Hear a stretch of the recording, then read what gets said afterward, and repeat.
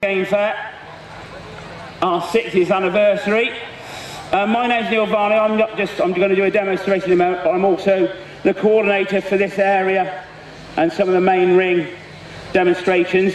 So we've got a great 3 days planned here for you, with all variety of gun dogs, working dogs. I hope you enjoy it and what we do and what you see. It's, as we said, the 6th anniversary, so a very special day for the Game Fair. But without further ado, let's get some dogs out for you. Jim.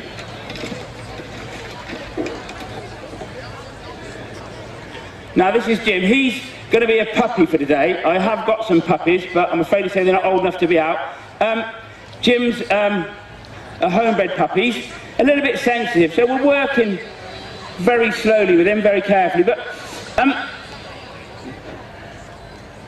you'll notice throughout the demonstration that I actually rarely communicate with the dogs. It's all done on body language, because you can't tell a dog what to do, you have to show it. So Jim's there and he's seen this, a tennis ball. This is the best asset, far better than Wimbledon. All you need to train a gun dog is a tennis ball. Look, nothing else. So the dog's doing what we want. He's there, and because he's done what we want, he sits or he stays, we give him the reward. So I haven't told him anything, I've just shown him what to do. Come on, Jim. Yes, I know. Sometimes you don't like this loudspeakers here. Shall I turn it off? I'm not. No, it's a good boy. See? And again, we've not put any pressure on him, no delivery. He's got a nice delivery, we haven't put any pressure on him. But you can see, that's all he wants. And I can walk away. Not told him anything. We've got steadiness without even talking to the dog. So he's there and he's waiting, because if he does, he gets his reward. People think that you give dogs rewards or let them chase a tennis ball, it unsteadies them. It doesn't, if you do it properly. You reward him at the right time. Good boy, Jim. Yeah, that's better. Now you're more comfortable, aren't you? He is quite soft, this dog. But he's a star. I'm not even trained the dog to walk the heel. I haven't even said heel yet, have I? Look. So, this is, to be fair, this is not what we start puppies off with tennis balls. You can see, we've got that. Look. He can't reach far enough back. So, all we've got is that focus on us, that rapport between us and dog, which is what you want. He's going to be easy to train, excuse me. Right, so we've got a young dog, pretend he's a puppy. Not really, are you, Jim? No. And again, good boy. So we've been nice and calm, we've not spoken to him, we've not told him off, we haven't shouted at him and said, hold it, or anything. We've just been really calm, really quiet, and we've got the required result, haven't we? Yes. Oh, come on then, time to go back. You're out again, another 2 times. Yes, please, Justin, if you'd like to place my balls in the arena, that'd be perfect. So that's Jim, ladies and gentlemen. That's how we start the dogs off. We're now going to bring out another dog in a moment.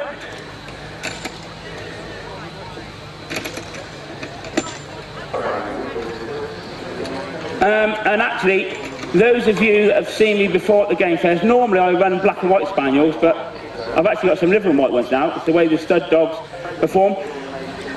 So we've got the dog focused on tennis balls. Now we're going to bring a young spaniel out that's got to hunt for them. The idea of a spaniel, we train them to hunt.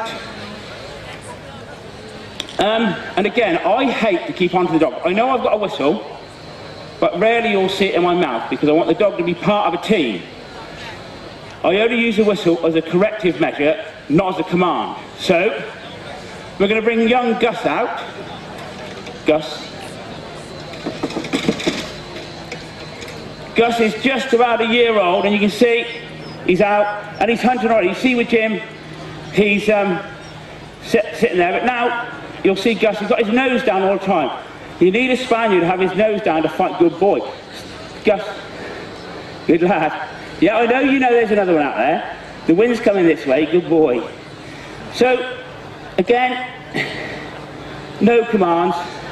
If I need to, I can pip him on the whistle, and he'll come back, but only as a corrective measure. There's another tennis ball there, let him set the wind, there he is. Look, he's right on it, but he's not seeing it, he's using his nose to hunt. Gus, good boy. And again, off he goes, no commands, don't need to, he's doing what I want him to do. There's no point in correcting him. Gus, come on. Good boy. Unless you have to.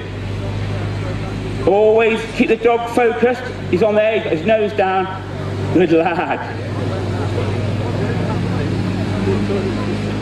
And in he comes. So, I've not given that dog any commands whatsoever, under my feet, an extension of me. Now then, we've got to put a little bit of steadiness in, and again it's all reward based. We have the dog, and we introduce a stop whistle. He stops straight away, we give him the reward. So he knows the sooner he sits, good boy, the sooner he gets that reward. People say that it unsteadies him. We won't.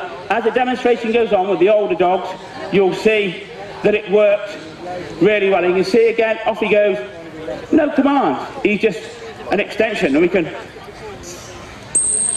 that whistle, instant stop, reward. It's a game, and if it's a game, the dogs enjoy that game. Gus, they enjoy that game, so they enjoy their training, don't they? Gus, there's no more out there, no. You'll get the hang of it by the end of the 3 days, won't you? Yes. And off he goes again. He's never going too far. Again, we can pip him on the whistle if we have to, but only as a corrective measure. Good boy. Go on then, you. Now then. Dolly now. Well, you want me balls? Go on then. Grab them. No, the other side. I'll have to invest in it. Yeah, I will. Splash that on some more balls. That's fine. Yeah, it is.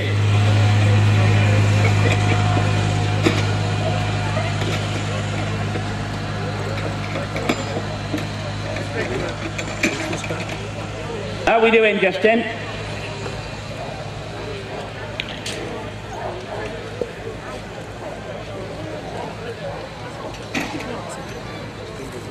I'll introduce you to Justin while we're waiting. Justin is my loyal helper. He comes all over the country with me and helps out. He gets paid in beer, which he never argues about. And he's been up since 7 o'clock this morning to get his hair dry. Right, so are my balls out, Justin? Great, right, this is Dolly. Dolly.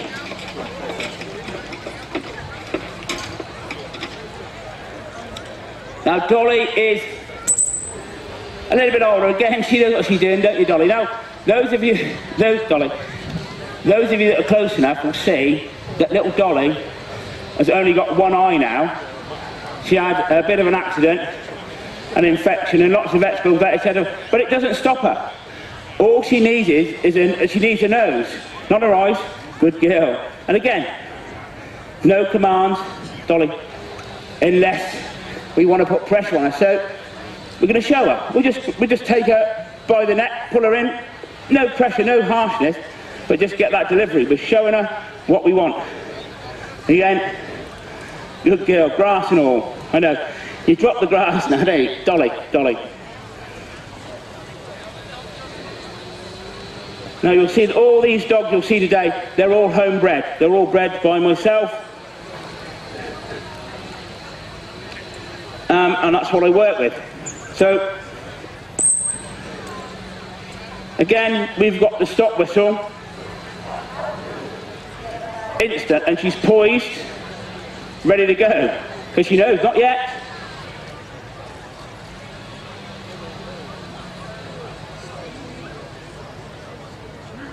So she's there, not nice and steady, waiting for me to give her that reward. So we're building up. gradually, basically, after weeks we're building up that stop whistle, and honestly, the steadiness comes with it, it really does. So, that's Dolly. Now, we're just going to have a bit of a word while I put Dolly away. Those of you that know me, or don't know me, if you look on the side of the van, on the 4th of June this year, 3 of my dogs were callously stolen.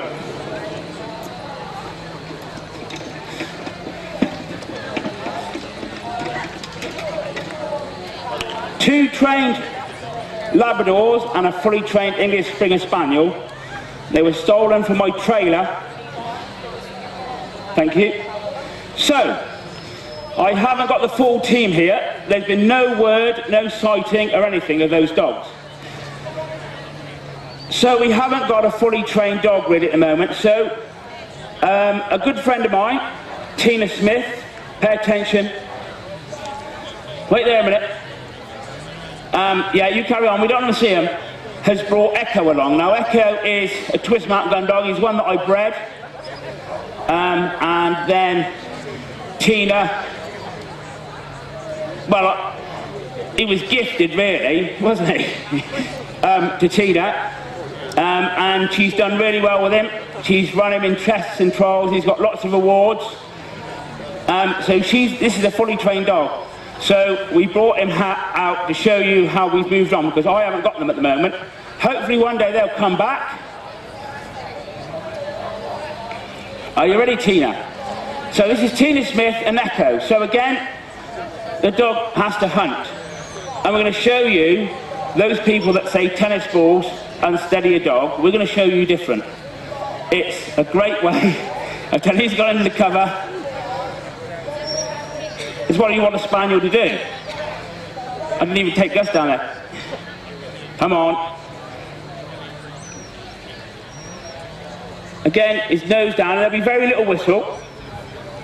It's right on it, it's right there. He's gone past it. Yeah, he did. The wind's in the wrong direction. So again, we're even playing with him with tennis balls. Now then. Hunt him on, Tina. I'll have that. Can you see it?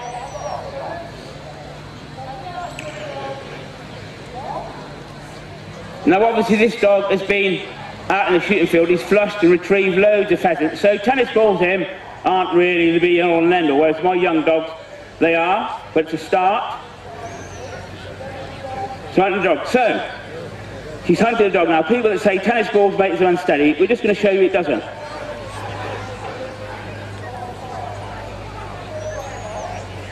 So he's found 2 tennis balls, I'm going to pick that one up. You see that? Who says tennis balls make dogs unsteady? No. Did you see that she blew the stop whistle? And that's how we did that. We got the stop whistle with rewarding him with a tennis ball. She stopped him just there when he put his nose down, under that clump of grass, ladies and gentlemen. There it is. That tennis ball. We'll put it back down. So, it doesn't make them unsteady. It's reward-based training. And it works. Well, it definitely works for me. And it works for Tina. So it's a game for her, a game for the dog. He sat there, if she commands him, he'll pick it. Won't you, Tina? There you go. So tennis balls don't make dogs unsteady if you do it properly. Right. Okay. Aha! It was there. It's not there anymore, is it? Yes, please, Justin. Oh, I need a drink. It's dry in here. I need one. You want one in that cover. So, obviously we're going to move a little bit on with the training because we've only got a certain amount of time to show you. So, Echo is going to move on around about a year of his training, really. And Tina, handsome lad, isn't he? Good boy. So, we're going to put a scene retrieve out for Echo.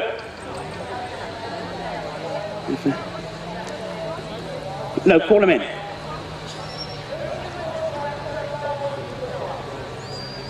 Sit him up. But what we're going to do is, there is a retrieve over that fence.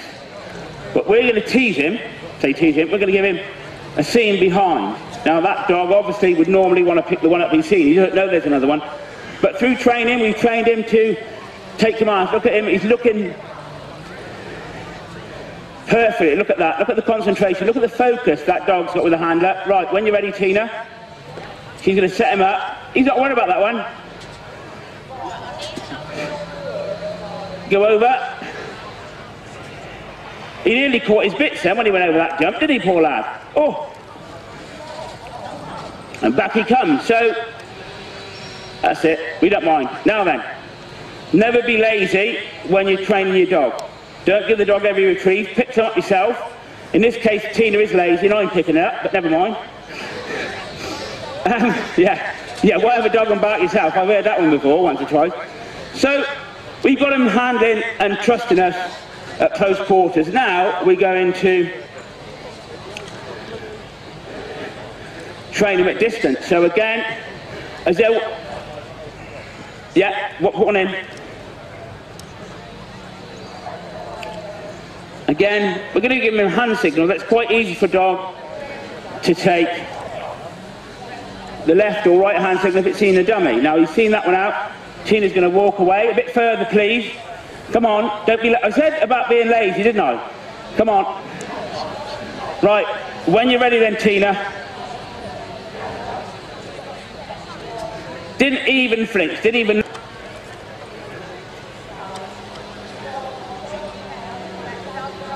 Having a bit of a hunt round. And back. Well done, Echo. Right. Stop showing off. Good boy. Ladies and gentlemen, Tina Smith and Echo, they've come down from Leicestershire. Give her a huge round of applause. Not that much. No one's given me a clap yet, have they? Goodness gracious. Right. Now then, as we said before, this part of the demonstration team, I would have my Labradors out. The two boys, Gambit and Brooke. They're not available. So, we're going to bring out Ava. Ava is Gambit's full sister. And we're just going to show you what we do with our retrievers.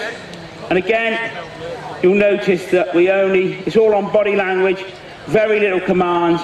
We just want the dog to get out there and do the job that it's bred to do. Ava.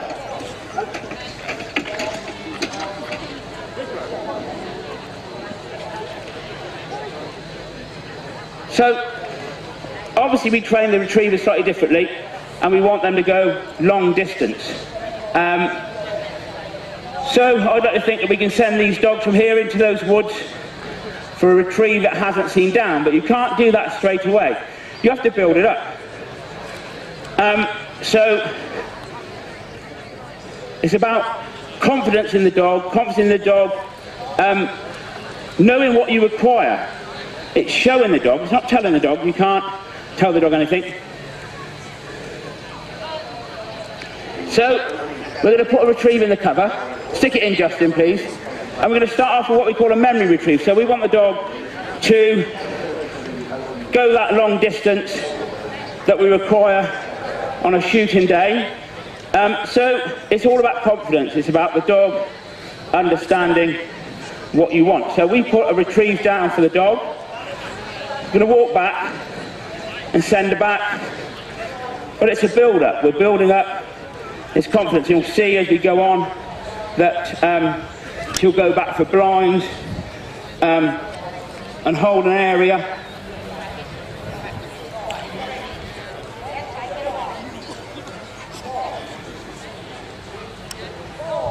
Ava. So that's all I do. And I can sit here if I like, I don't mind. Just leave her to do it. Over she'll go, she'll hunt the area. She knows it's there. I don't have to handle her. I don't have to do that. She knows it's there. So it's confidence. Back she comes. And she's always as quick back as she is out, aren't you? Thank you. Right, okay. Justin, if you'd like to put another retrieve in there, get down, you fool. You hate this, don't you? Every minute of it. So one in there, Justin. Thank you. So now she's gone back to the area. It's confidence. So we now start to use a bit of body language. and signs, back. So we're now telling her to go back this time. Look at my arm, look at my hand, look where I'm pointing, and she'll go back, over the jump. This is just about the right height, actually. And she's got back with it. Now then, that's easy, but what we need to do is send the dog long distances and hold them in an area. So, you want them, get down, you fool. So we hold them in an area, so I can send this dog 150, 200 yards, get her to the fall of a pheasant and hold her in an area with just a short whistle command. No voice commands, no shouting, no, just straightforward one whistle command. So you can send her back, back. Not that way. Oi, you've been there twice, come here. There you are. See? Oi. My fault. Back. That's better. So she'll go out now. It's a confidence builder. She goes out to the area. Now we're going to introduce the hunt whistle. Okay? That means look there. Look there. Don't move away. Wait until you've found that little bit of scent that gives you the idea where that bird is. And I can just blow that whistle. She'll hold the area. She won't move off the area. She holds it and holds it and holds it. And then she gets that little bit of scent on a shoot day where that pheasant's run or rabbit, whatever you're picking up, partridge, it's moved slightly. She has to take that little bit of scent. And I can hold her there. She'll stay there all day if I wanted to, because she knows, she thinks that I know it's there. It's the confidence between me and the dog. And then again, as we said before, it's all reward based. She's hunting all the time. She's doing exactly what I asked her to do. Justin, when you're ready,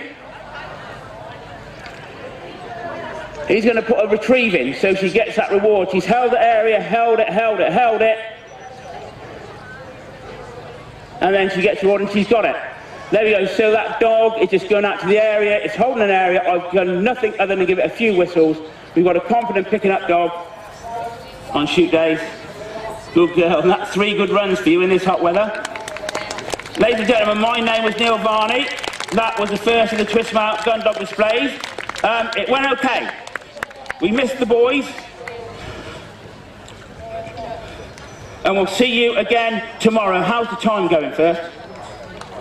5 minutes. Okay. So, there's a bit of an issue. You don't start. There's a bit of an issue. Tina said that she had a bigger round of applause than me.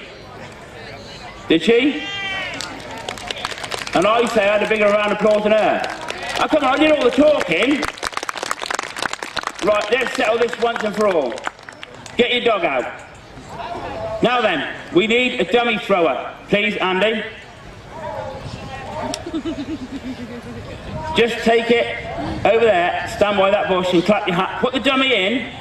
I'm going to make it harder for myself.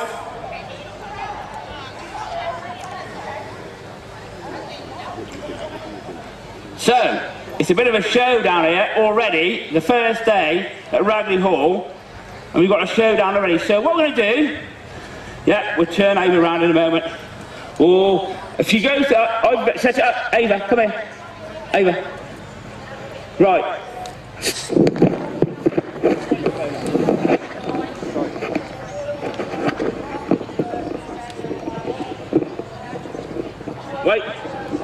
Wait, hey!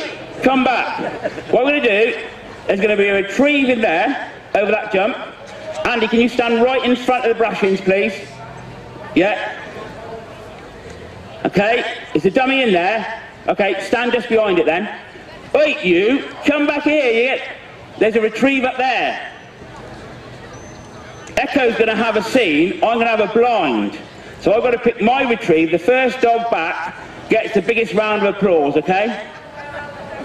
Are you ready? You got a scene? Back. You sent him first. It's not in that one, you fool. It's over the jump. You're joking. Hey, how did you get up there? come here, you. It was just a bit of fun at the end. Ladies and gentlemen, that was the Twistmount Gundog display for this morning. We'll be back again tomorrow. We're going to be in the main arena at some point. But for now, thank you very much.